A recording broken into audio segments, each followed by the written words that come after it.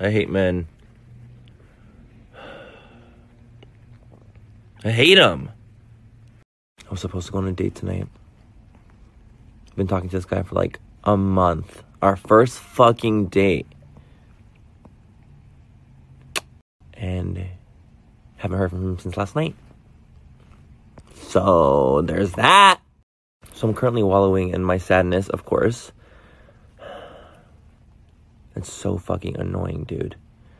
Fucking, ghosting? If you're the type of bitch that ghosts other fucking people, fuck you. That's so gross. Just be honest. And communicative. But anyway, his fucking lost because I'm the fucking shit.